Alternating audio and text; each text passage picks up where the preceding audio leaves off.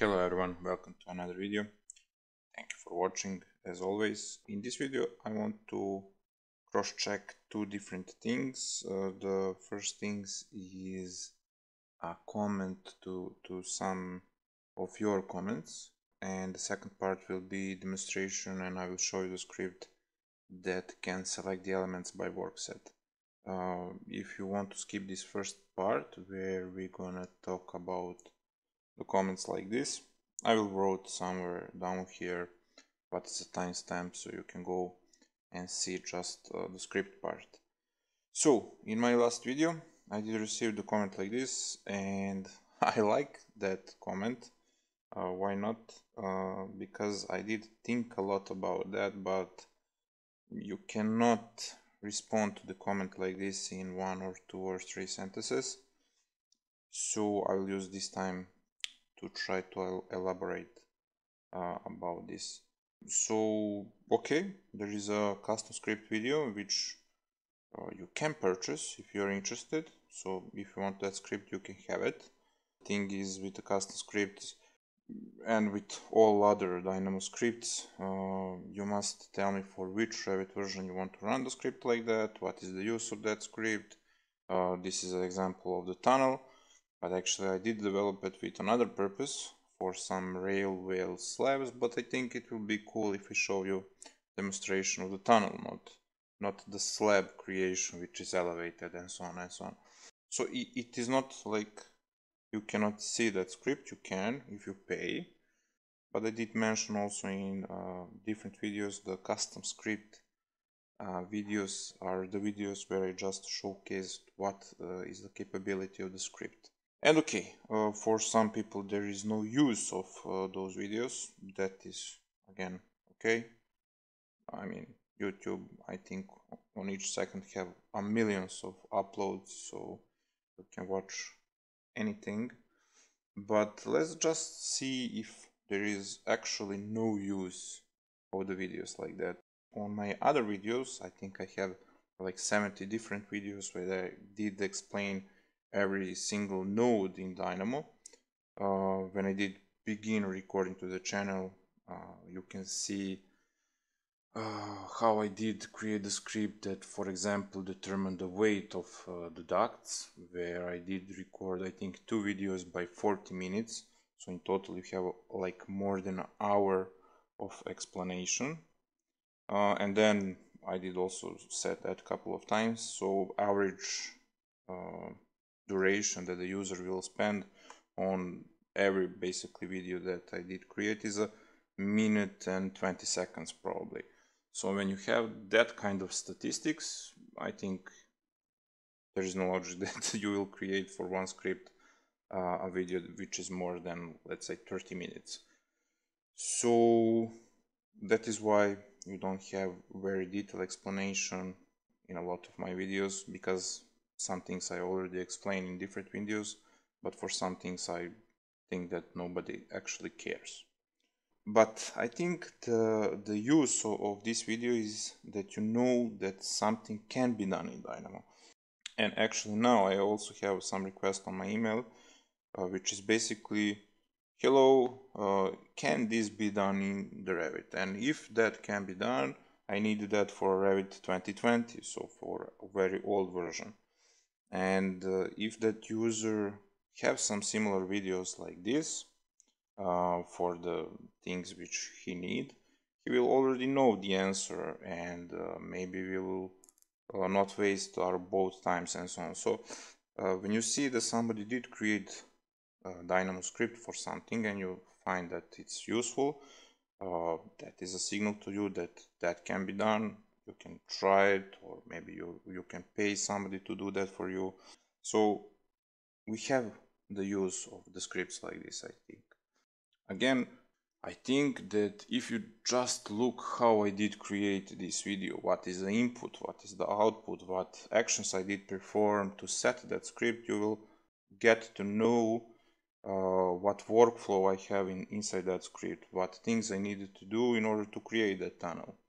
But again, if you do not understand anything about that workflow, or if you didn't create any Dynamo script before, even if I show you the script, even if I show you all the nodes, and you recreate that for a different Revit version, it will not work.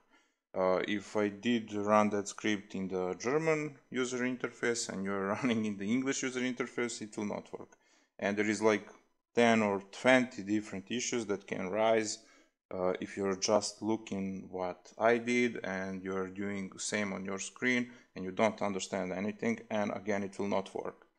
So with Dynamo and probably with all other programming languages, you cannot just copy, you must understand what's in the core of any product. Also, for me personally, the use of the videos like this is, okay, you did so that I did create something, you don't need that, but you need something very similar, you can contact me, you can set the price, you can tell me requirements for each Revit version, and so on and so on. So there is a use for me. And a lot of times it is actually the case that I know that I did create something, but I do not remember what is the user interface for that script, how exactly that script works, so I can click on that video and see. So it is in my portfolio. I did create those videos for all of you, and I hope that all of you will learn something from my videos, but it can happen that some video actually have more the use for me than it has for you, and I think that is okay.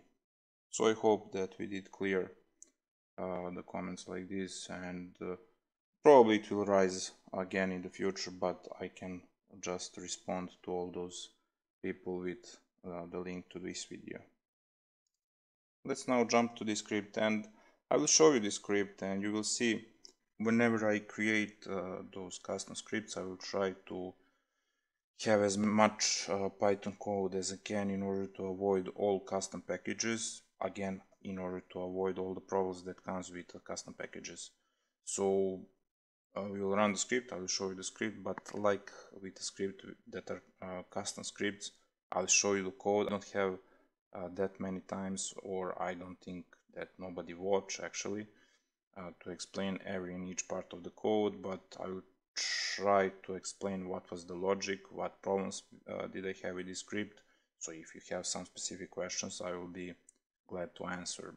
Okay, so what we have here, we have some script that my friend needed, and my friend have the common problem. So you have a model which can have even 20 or 30 different work sets, and you want quickly to select all the elements that belong to some work set, because either you want to change the work set or you want to check if everything is okay.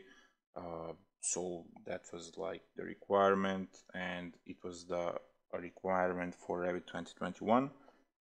But I did use I think only the Python node, so I did try if the script works in the Revit 2024. It works, so in every version between Revit 21 and Revit 24 it will work for sure, and you don't need to install any custom packages. Select by Workset, it's a pretty straightforward thing to do, so you will run the script. We are not using in this case data shapes custom packages. I did create my own user interface because in this case that was very simple. So we will say over here to the user that it needs to select a work set. You have some nodes. If you click over here, it will go to my website. So what the user interface will read, and it will read all the work sets that you have in the model.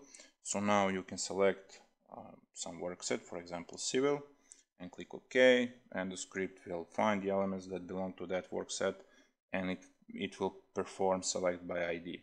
So it will list all the work sets. The user will choose one work set because it's a drop-down list, and then the script must find all the elements that belong to that work set, and it will actually call select by ID. And basically that is it. We can check over here, so all those elements that are selected belong to the civil work set. Because inside the Revit you can have the elements which are not just walls, ducts, electrical elements and so on. Maybe you did select those work sets to the, I don't know, levels or mechanical systems and so on. So probably over here you will see more elements than you actually did expect. So we can filter it over here. We can say, okay, we want to check just floors and walls. Then this field, it's not just read only, it is a read write field. Again, if you run, and you can check, so we have civil, electrical, mechanical, plumbing, and those two common worksets that will be created when you turn on the collaboration. So we have those worksets. Again, if we run the script, we will have the same worksets over here. Now let's try to select electrical, click OK. We have 4 electrical fixtures. The workset is correct. And let's also test the script for mechanical and plumbing. So a couple of ducts in the workset mechanical, and finally we have plumbing, and we have a couple of worksets there. But now what is very important, and what is the issue which I did have while I was testing the script is, and that will also happen when you model something in the Revit. So if you want to model, for example, plumbing, but you did not change what is the active workset, if you call, for example, the command for pipe, and now you did create some pipe, and because your active workset was mechanical, you will say, okay, I did forgot, I will change. So you will go over here and you will change the workset to be a plumbing. But when I did create the script, and when I did test the script, I did have, so you can see over here that we have the correct workset for plumbing, but initially when I test the script will also select pipes when I choose mechanical workset, and that was not correct. And then it is not a problem with the code itself. The problem was in a case because when you have active workset, which is wrong, you did not set that workset only to the pipe. You can have on the pipe something which is called pipe system, for those who are not familiar with pipes and ducts. So like if the pipe is the master element, then a slave element is a pipe system. And it's not just a pipe system, it has a lot of different elements that can be like sub to the main element. So even though we did create with the wrong workset, but we did change for the pipe. For the pipe system, it remained to be mechanical. And when you want to select, for example, you will go manually and you want to select all the pipes that you have in your model. You will select the pipes and you will change the workset, but you will not select pipe systems. And that is a problem because inside the code you will say to all the elements which have the workset that I did choose, you must select all those elements. And basically the code will find that piping system have this mechanical, and when you now want to say, okay, but select me that element that contain mechanical, it will not select the system, it will actually go to the pipe. And then you will say, okay, why the code did select the pipe when I did ask to select all the mechanical elements, and you know that in this case in mechanical you have just those ducts. So again, back to that comment with no use in quotes. You cannot find the things like this until you start to create something and start test things like this. So even when I show you the code, you will not understand why. And somewhere in the code and somewhere in that testing, I did spot this issue and I did resolve it. But in those minute and 20 seconds of how many users will watch this video, you cannot spot that part. So okay, you did saw how the script works. Let's now go to Dynamo and I will show you the code. Okay, and believe it or not, this is the entire script. And when somebody asks for the custom script, it usually I mean, depending on complexity, in this case it is a script with small complexity, but it can have even 300 of nodes. But with a script like this, you don't need any custom package. Everything will be done with the Python script. And if I'm not lazy, everything of this can be actually one Python script node. But okay, let's see. Let's run the script and let's see the results and let's view the code. So let's try to select all the elements for electrical. Say okay. So what we have over here, at first we needed to list all the work sets that we have in the model. When you want to list all the work sets that you have in the model, you also want to sort. It will be like rough if you just throw those strings, that text to the user. But again, in this case, you must sort by the strings, you must sort by the workset name, and the workset IDs must follow. So it is important to sort, by string, and you must have corresponding workset IDs. So the code for this part is like this.